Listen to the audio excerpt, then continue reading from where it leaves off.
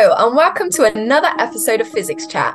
Physics Chat is a show where we talk to real-life physicists and ask them what it's like to be a modern-day scientist.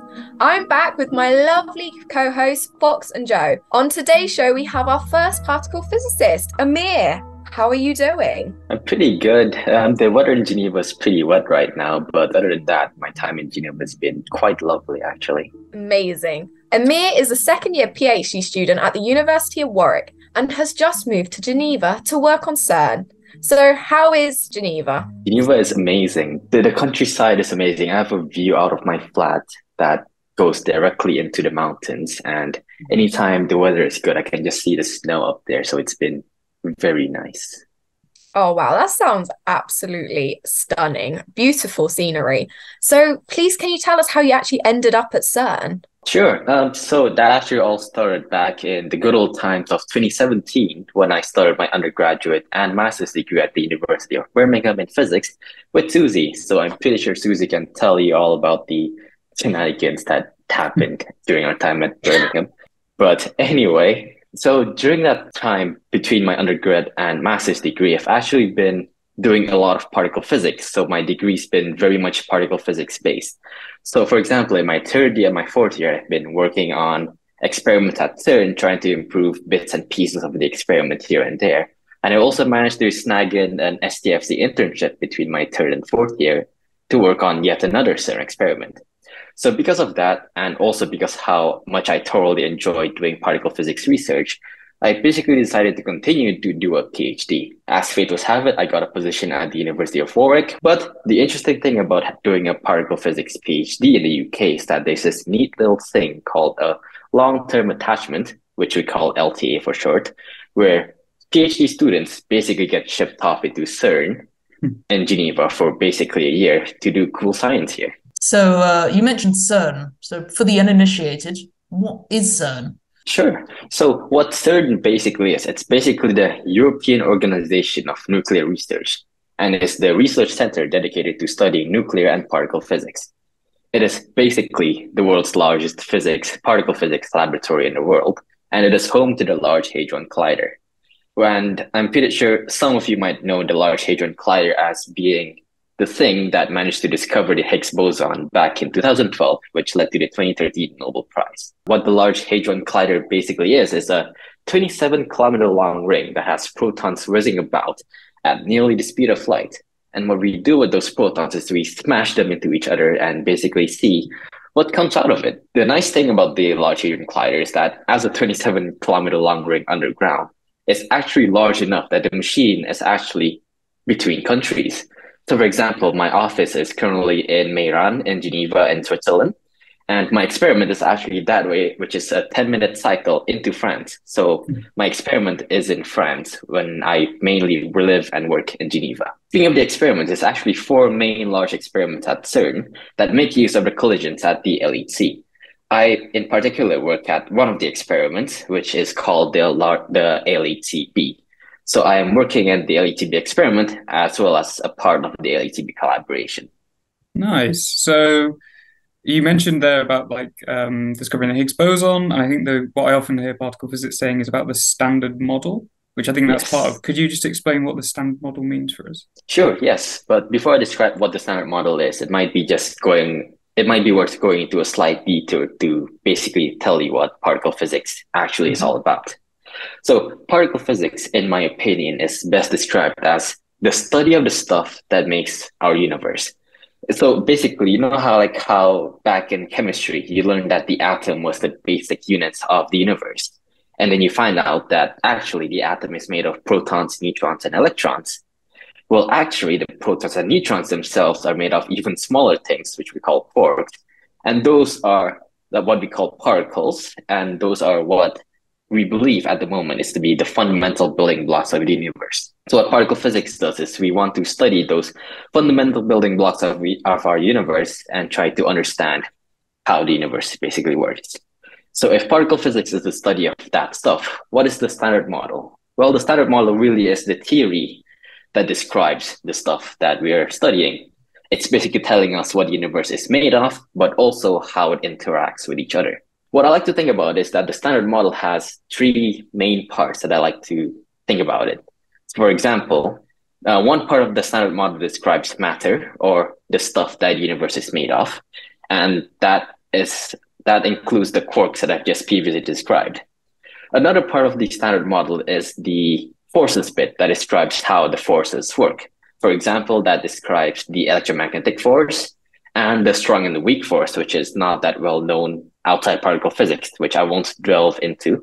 But there are basically three of the forces that are currently described by the standard model. Finally, in the standard model, there's this math part that basically describes how the forces and the particles all interact with one another. And this is mainly described using a more advanced form of quantum mechanics, which we call quantum field theory, which really is just a big pain to describe. So I'm not going to delve into any further on what quantum field theory actually is. Yeah, one of those scary words that I hear come up every now and again, and I just kind of go, "Oh, I'll let someone else deal with that. I'm happy with what I'm doing." So the standard model sounds quite good the way you've described it, and well determines how our universe works. Are there any problems with it that you haven't told us about? Yes. So this is basically what particle physics is all about at our current moment. And that is with the problems that we have with the standard model, which I think is best described in a twofold way, really. One, we know that the standard model is incomplete because when I was briefly describing what the standard model is before, you might have noticed that I suspiciously left out gravity in the description of the forces of the standard model. This is because gravity is actually not described in a standard model, and gravity being one of the four fundamental forces of the universe is quite a big deal to leave out in the standard model. So we do know that the standard model is incomplete. Two, the standard model is, even at its current state of incompleteness, is annoyingly good at describing reality. What I mean by this is, for example, the standard model as a theory managed to predict some property of the electron, which is called the electron magnetic moment, which is just a property of the electron. But that prediction is accurate to about 12 to 13 digits long, and the experimental result that tried to measure this showed a perfect match between both the theory and what we measure to the current experimental limit of 11 digits. So the standard model at its current state, which we know is incomplete, is still annoyingly good that it allows us to predict a property up to 12 to 13 digits with perfect accuracy. Okay. And so what is it that CERN's doing that's planning to solve that problem? What is CERN doing to do right now is basically do what scientists do best, which is to experiment. So that is what we have the Large Hadron Collider for. That ring is colliding multiple protons multiple times. And what that's doing is it's basically generating a large amount of data and characterizing and seeing what events actually happen in the quantum level. So when we have all this data that we see at the quantum level, we can, as scientists, start to actually investigate and start to see what's going on down there and try to better understand what's going on and if there's anything interesting. So for example, if we, in a subset of events, we do see something that doesn't look right, then that would be very exciting for us because that means that's interesting and that is possibly new physics. So that is what we're trying to do to solve this problem. Nice. So it's kind of keep doing the experiments and see what it is that comes out weird and then try and work back and work out why that's happening. Exactly. Okay, thanks. Great. So you've told us about the entirety of the standard model. So briefly, what specifically are you actually researching? So in one sentence, what I'm trying to do is measure the mass of the W and Z boson. Okay, so what is a W and Z boson to start with, and then how do you measure their mass? What the W and Z boson is, it's really just force carriers of the weak force, and the weak force is basically one of the nuclear forces responsible for radioactive decay.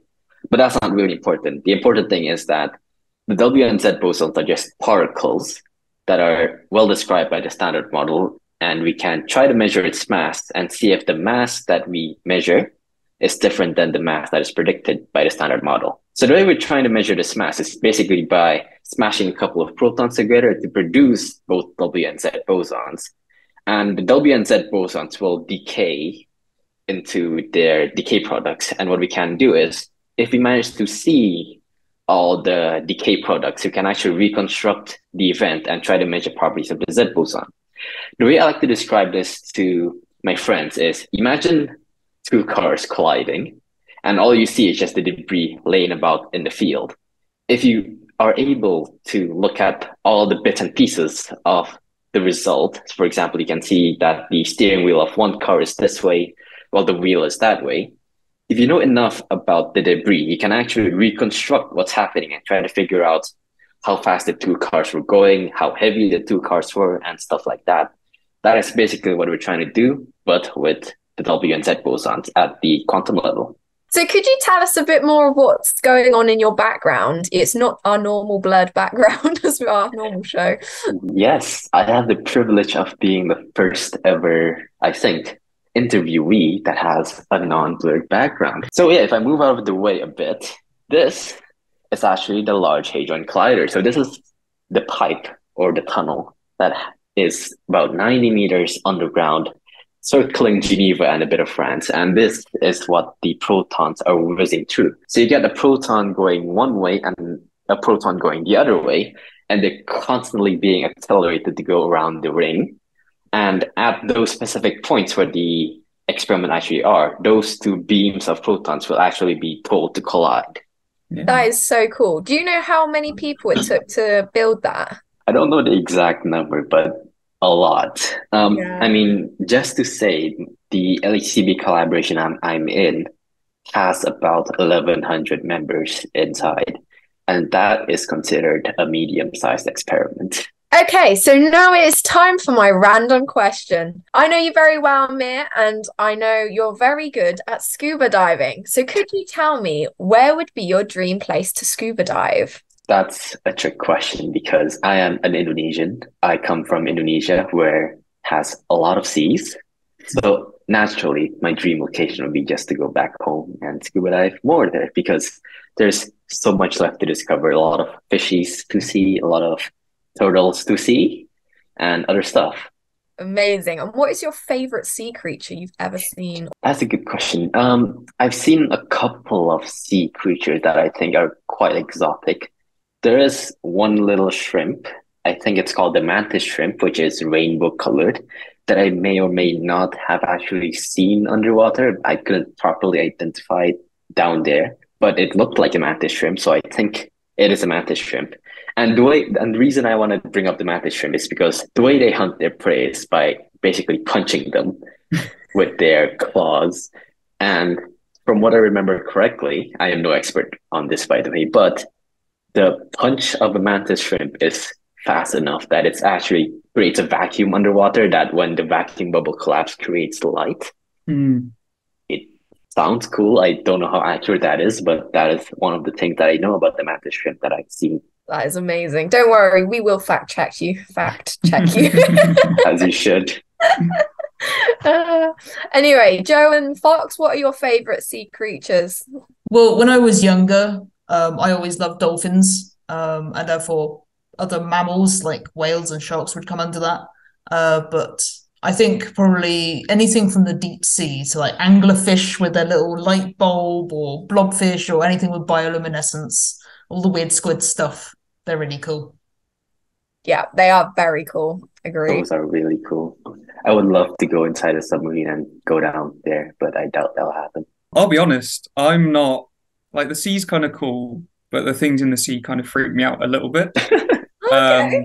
It's when you see octopuses just like really get me a bit. So I'm not going to say them. But whales are cool because whales are just quite chill. And they're just very, very cool. A lot of them are old and just wander about and eat something so small. So. What about blue sharks? Oh, no, absolutely not. What about you, Susie? Have you seen anything interesting underwater? Yes, I had the privilege of going scuba diving, ironically with Amir. And I was able to see a sea turtle underwater, which was amazing. Thoroughly enjoyed it. So yeah, definitely sea turtles are now my favorite animal. They are adorable. They are adorable. Thank you so much for coming on the show. It was so interesting hearing about particles, the standard model, and what's going on in CERN. Let us know in the comments section what your favorite sea creature is. I can see the shark is around, and we would love to hear from you. Anyway, from everyone at Field of View, we hope you have an amazing day and goodbye. Bye. Bye. We smash them into each other and basically see what comes out of it. Wow. See, Emir can do your job, no problem. It's got it down. Wow, this has been amazing. Thank you for coming, Susie. Do you want actually? Like he's watched all our videos. That's going in the outtakes. Yeah, go for it. Wait, what's the script? Wow, thank you so much for coming to the show. It was so interesting hearing about particles and CERN. Let us know in the comment section what your favorite sea creature actually is, and we would love to hear from you. Anyway, from everyone from Field of View, we hope you have an amazing day. Goodbye. Bye. Bye. I was trying so hard not to laugh. Oh my gosh.